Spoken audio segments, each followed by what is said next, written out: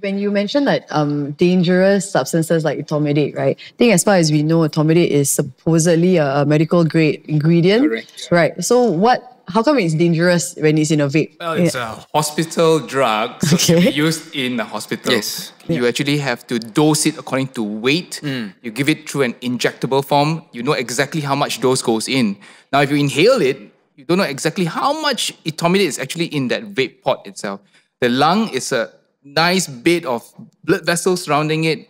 Whatever that is inhaled in gets absorbed very quickly and gets distributed to the whole body. It's a dangerous drug. Yeah. And that's why you see there are so many of all the people who have actually taken in etomidate vapes. They actually suffer a lot of side effects. Yep. You know, they have a bit of uncontrolled movements. They cannot talk properly. They can be very confused. You know, and I think people are doing this because they want the high. Possible many reasons why they're doing it. You know, whatever the reasons, it shouldn't be any good reason at all.